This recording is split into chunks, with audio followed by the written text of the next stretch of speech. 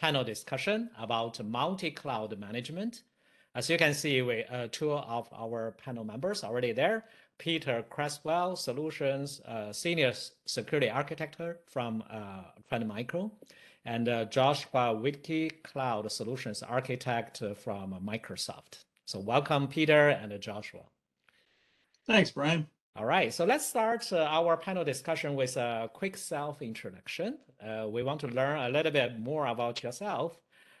So maybe Peter, you can start. Well, thank you very much. My name is Peter Cresswell, and as Brian said, I work as a solutions architect, as a consultant, many roles here at Trend Micro. I've been with Trend for about 14 years at this point, in the IT business for over 30. Cloud has been a part of what we've been doing for, pretty much the past decade and a bit. Almost all my entire time here at Trend has seen the emergence and the popularization of cloud. So I have been working with our customers solving cloud problems for quite a while. And, that started out by meeting customers, and they would tell me what cloud they were working with, and we would talk about controls, and off we'd go. Then you'd meet customers, and they would be using one of the next clouds up. And pretty soon you began to get into the scenarios where it's like, well, the clouds we've chosen to work with are. And multi-cloud was born. And so I've been working with some of the challenges, some of the interesting consequences, some of the benefits of working in a multi-cloud environment. So that's me. Excellent. So Peter, not only you told us the story about yourself, but also tell us the journey of a little bit journey about multi-cloud and the feedback from your clients. All right, Joshua, Yeah, can you give us your introduction? absolutely. Thanks, Brian. And thanks, Peter. My name is Josh Wittkie. I typically just go by Josh. Some people call me Joshua. That's fine. Either way, I take no offense either way. I am a cloud solutions architect for Microsoft based out of Ottawa.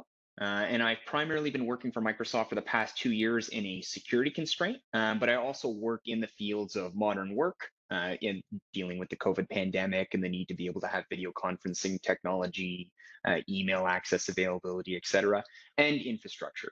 And that's both on-prem and in the cloud, but primarily when in the cloud. Before working for Microsoft, I worked for the Canadian federal government for a number of years across various departments in a civilian and a military capacity.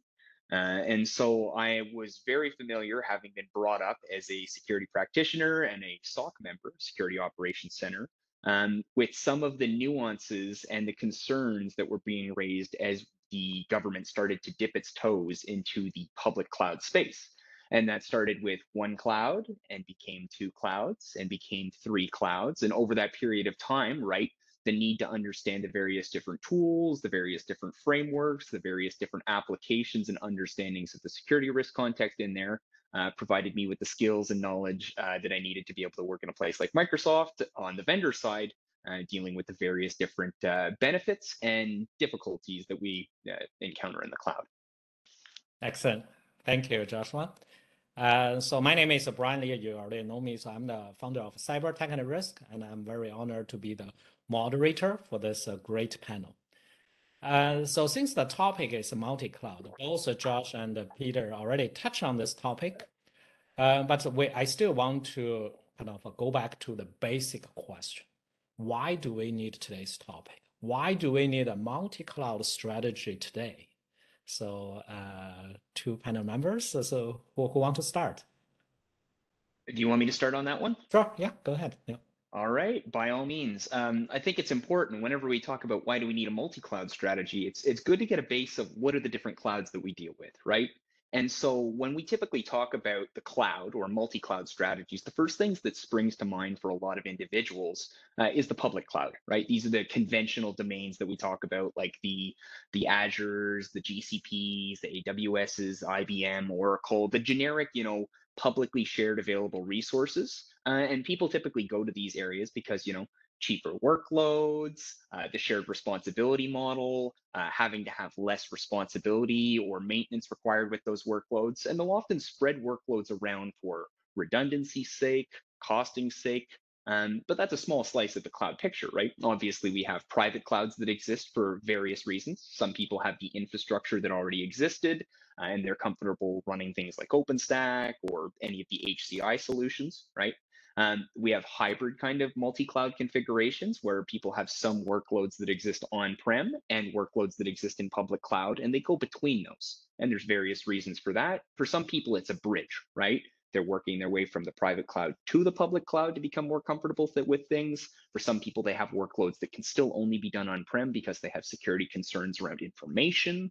And then there's other reasons too, right? Location restrictions is a common one that I deal with from a data sovereignty perspective. In addition to some customers that I work with, especially in the public sector, who have procurement reasons or fairness that needs to be perceived, and need to be able to blend their finances and their work across various different vendors to be able to maintain impartiality.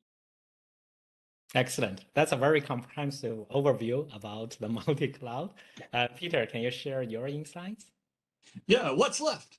The observation, if you listen carefully to what Josh was talking about, is when you now take a look at when you think, am I using the multi-cloud? Hopefully you're realizing, yeah, you probably are. You know, whether you meant to or not, whether it was an intentional or not, multi-cloud is a reality that many organizations already have. This is not a choice you're making, whether it's the SaaS applications, the web applications, or where you're putting your PaaS and IIS. You're multi-cloud, like it or not. Why did you do it? You know the reasons, and Josh got them. From the business perspective, responsive, optimized, cost savings. From the practical business reasons, because somebody in the organization went out and did it, and now it's becoming a thing that we need to cover. From an IT perspective, why multi-cloud?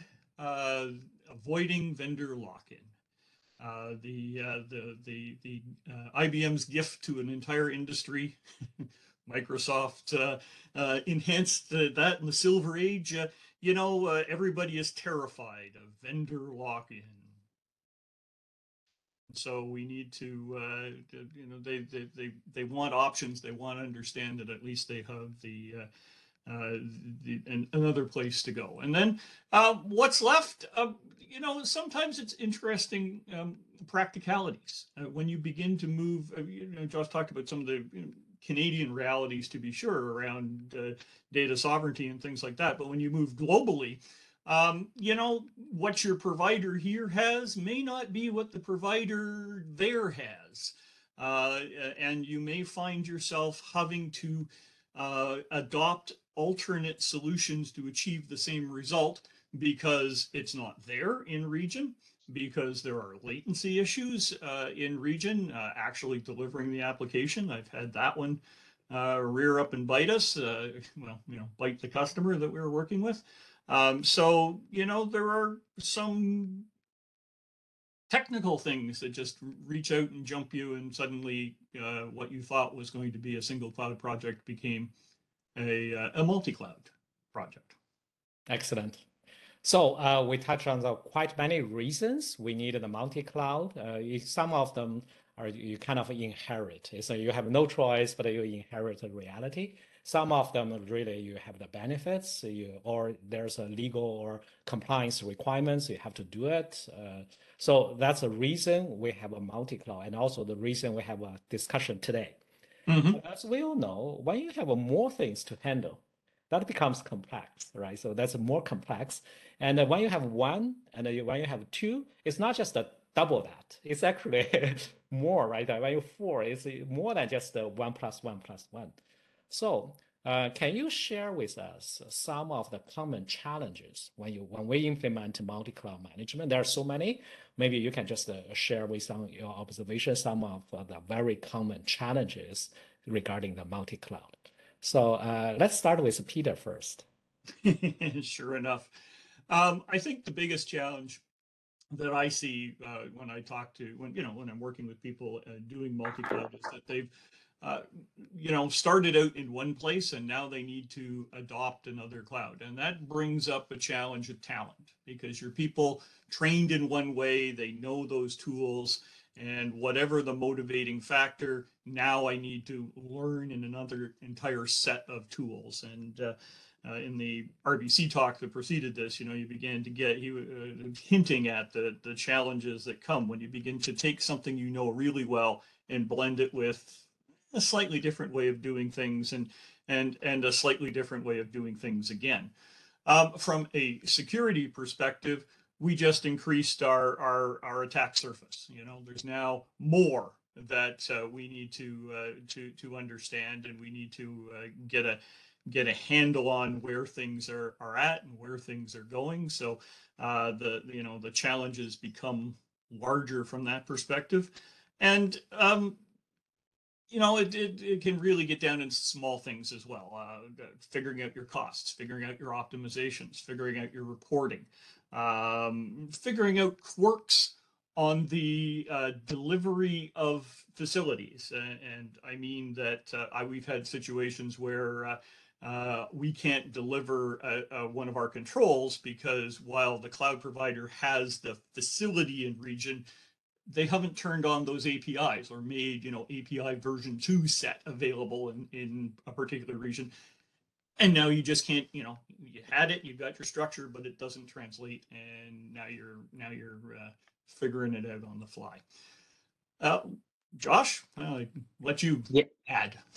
Yeah, Peter, I think I'm just going to kind of rehash a couple of the things you said, but like we typically, when I talk to customers about it, right, a common phrase I say, right, is, okay, you're having enough trouble handling one cloud and now we're going to do 2 or 3 or 4 or 5, right? And so it's all of those same problems that really affect one environmental instance or those things that scale. And so being brought on today as a Microsoft individual, right, I'm going to bring up our well-architected framework, right? And so we typically talk about 5 major pillars anytime you're doing any sort of cloud-based deployments.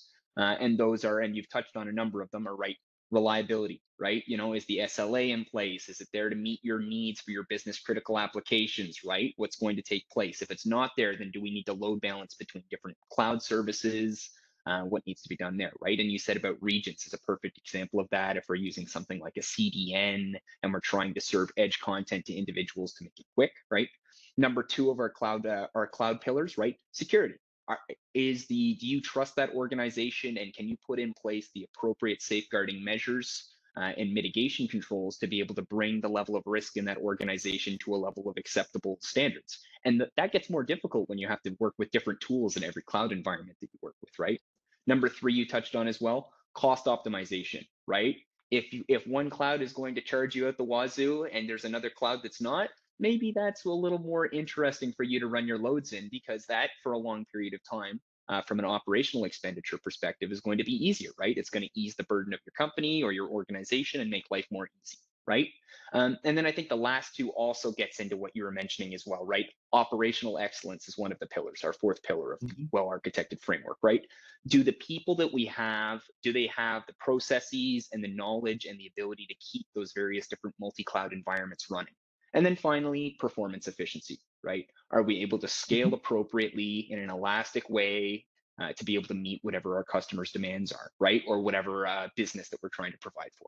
And so much in the same way that any of those 5 pillars applies to one cloud, it all gets exponentially difficult, much as Bryan was saying earlier. I like the idea of the hockey stick method as something that was pitched to me one time by a coworker, is the first gets difficult, right? It's about the same level, but as you scale up, it gets exponentially more and more difficult as you're working up the line, as you add those additional clouds to the circumstances. So. All right. Thank you very much, both of you, sharing the challenges. And as we see, I like how Peter gave the examples and Joshua gave the framework. So basically, kind of putting the whole pictures together. Understand there are so many challenges, right? So there are so many things we need to do. Let's talk. We cannot cover everything for today's short panel discussion. Let's pick 3 things probably.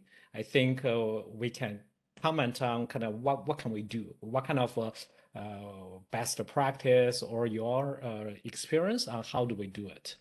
So the number 1, I guess, is the assets, because your system application data everywhere on different locations. So how can we identify and track those assets in multi-cloud environment? So that's kind of first question. Who wants to start? I could tackle that one if we want. Yeah. So whenever we talk about the NIST framework, right, when we're trying to get a good understanding of how we're going to approach security, right, one of those key pillars that we start off with is you have to be able to identify the resources that are within your constraint, right? And so I find public cloud actually makes this a little easier on-prem because everything's going to be available to you in the portal and you're going to have some visibility. Now, the orchestration of that between platforms, that's where things get a little more difficult or a little more disjointed. But typically, when we're talking about these in the cloud environments, we're talking about a couple major key products, right?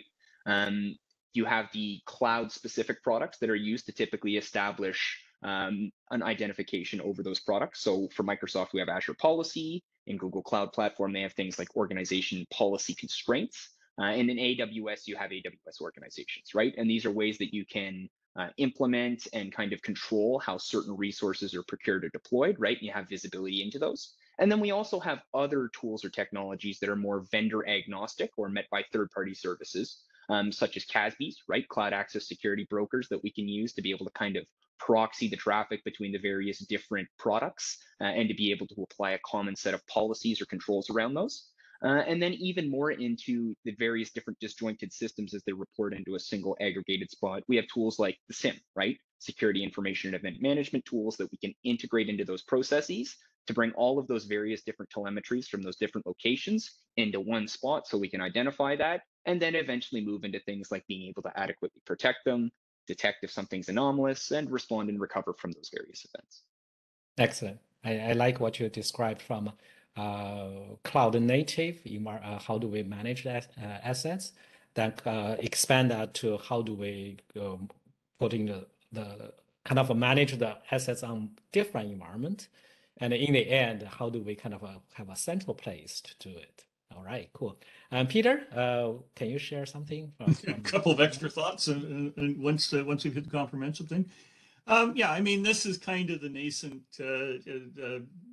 cloud security posture management notion where, yeah, it's easier in the cloud to be sure. Private, we've had a number of challenges that, and different solutions there. But yeah, we're essentially trying to pull from a number of sources what the assets are, where they are, and then use that to go ahead and figure out what, the nature of the controls that we need to do. Automation is probably the key thing to be looking for. You are not going to do this by hand.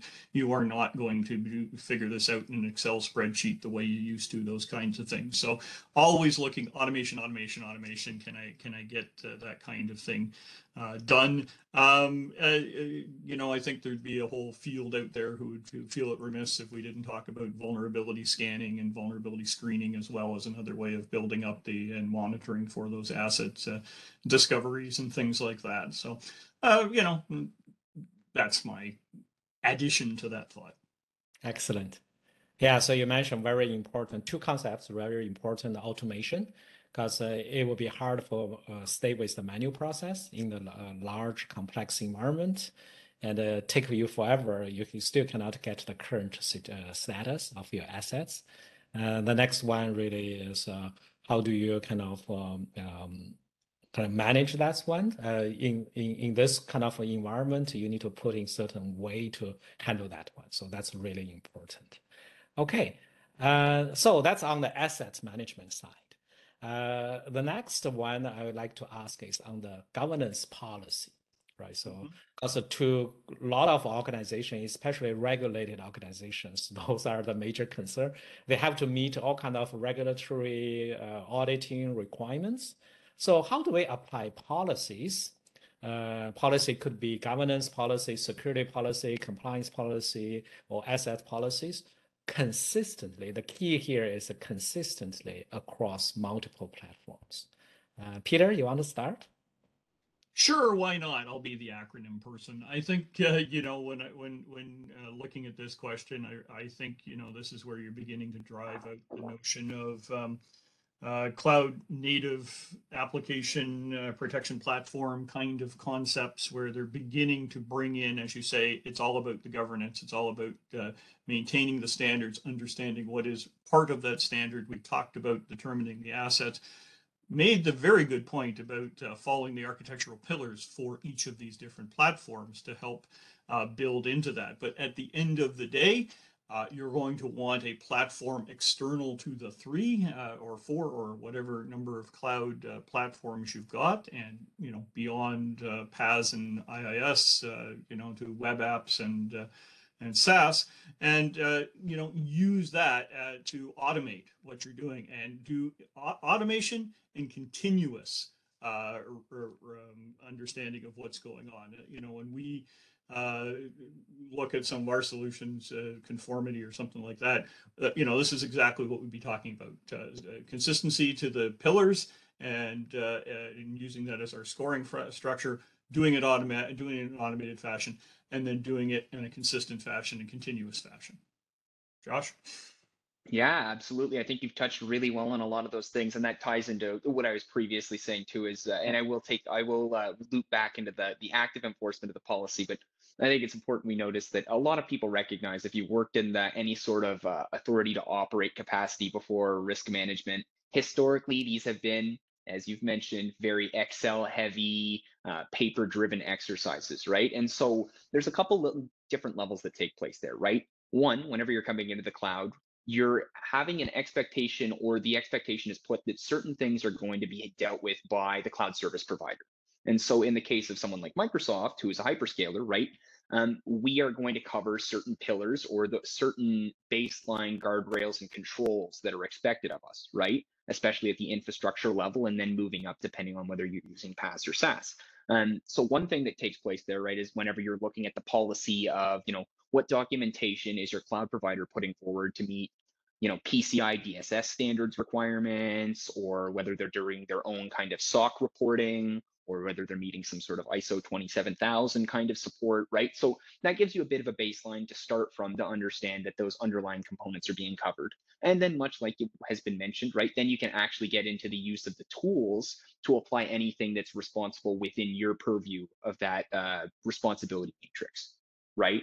And so that's when we're implementing things like Azure policy, organization policy constraints, or organizations in AWS, to be able to not just do that one point in time capture to say, yeah, we've assessed the situation and we're comfortable with the level of risk, but to continuously assess that over a period of time to say, well, we've given the clients the keys to be elastic and be mobile in their workforce and to do what they need to do to support the business, but also to make sure that that inconvenient thing that we made them do earlier, that they're not flipping that back over to something that's going to cause us heartache down the line because they've been given their authority to operate and they're operationalizing that.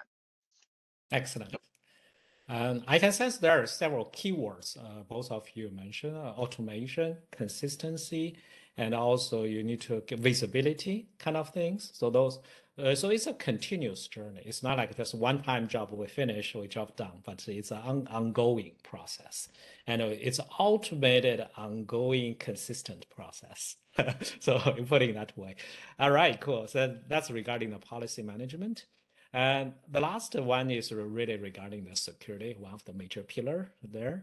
So there are a lot of incidents happening to the all kind of size of organizations coming to the cloud, especially multi-cloud. How can we best kind of detect, respond to the security instance in a faster and effective manner? So Josh, you want to start? Sure, absolutely. I think we've already highlighted a couple of the tools that help you do that, and that's all part of that kind of, that, like I said, the NIST model, right? If you can identify those resources, you can start to get an understanding of what your risk environment is, and then you can start to put protection controls in place. And if you have that visibility, whether it's endpoint monitoring, or you're using telemetry from the network, or any of your various identity, right, is a #1 pillar that we're starting to see used more and more in the security field, especially in a distributed SASE environments and zero trust. Right. Once we have those things, we can plug those into tools like a SIEM, right, to be able to orchestrate things, or a CASB, right, and then we can extend that into security orchestration and automated response, right? We can, build out those playbooks of common issues we see or incidents based off of the tactics, techniques, and procedures, right? Our TTPs, if anyone's a big MITRE fan here, right? And then we can do stuff like extended detection and response and use those automated security suites to be able to take some of the load off of the SOC, but to also be able to deliver and remediate those common issues across those various different multi-cloud platforms. Excellent. Peter, you want to share anything? Yeah. Yeah, sure. Yeah, no, and I think you saw an example of that in the preceding presentation with Ihor and what he was talking about. That detection and response, as I said, it automate. There's the bring that keyword to the table. These days, we are constantly talking about collecting the telemetry so that we can see the events happening following the MITRE constructs, and then playbooks, responding in an automated fashion using your SOAR tools so that these things you can't respond fast enough, and especially when multi-cloud discussion, when you got to remember, okay, now this is a response over here versus a response over there, or it's a response that involves both. You're going to want to define that. You're going to want to do response as code. You're going to want to do response as something that's automated playbook. The only other potential thought I'd throw in there is leveraging managed detection and response solutions that are out there as well, because it's always useful in these scenarios to have a second set of eyes, augmenting your team. Some people think of it as replacing, but augmenting your team and using it as an additive skill that gets force multiplier for the team you've got. Improve the people you've got. And we're highlighting the next one. Don't try and replace or whatever. And so lots of good MDR solutions out there from a variety of vendors, and leverage it. Take advantage of it. It's not just an add-on on the contract. It is a useful thing to have as part of your tool set. Excellent. Yeah, so we can, like what Peter mentioned, so we added one more keyword there, so leverage, right? So you leverage as much as possible, not only technology side, but also the talent side, the resource side. In fact, that's actually very good to lead to our next question regarding the career development, talent development, and the skills development. So cloud is a very hot domain, and it will be not easy to master one cloud, like say Azure, right? So there's tons of things. So you probably can only focus on certain domains. But now we have several clouds together. So within this context, multi-cloud, what's your view or what's your suggestion, speaking of the career development or skills development in this multi-cloud environment? Yeah, so go ahead. Anyone? Well, I'll lead off this one. And I heard it earlier today, listening to My Cloud Guru, all these open source. Invest in your people. That's the first and foremost thing. As one of those people, take advantage of the training opportunities and realize, well, it pretty much is everything in your career. It's a lifelong learning thing, and you need to invest in yourself. You need your organization to invest in you. You need to keep on building those skills. And there are lots and lots and lots of resources. Microsoft has resources. Trend has resources. We call them master classes, to help improve those skills. You are correct. You try and train up on one cloud, and just when you write the exam and have the certification, they've introduced a dozen more services and rewrote it. That's so true. You're trying to keep up with one is going to be hard enough. Keeping up with 2, 3, but you can make an effort. You can certainly. It's good for you. It's good for your career path. From employers out there, finding that person with master skill sets in all 3 or 4 cloud platforms with 20 years experience doesn't exist. You're going to have to invest in the people. So invest in your people.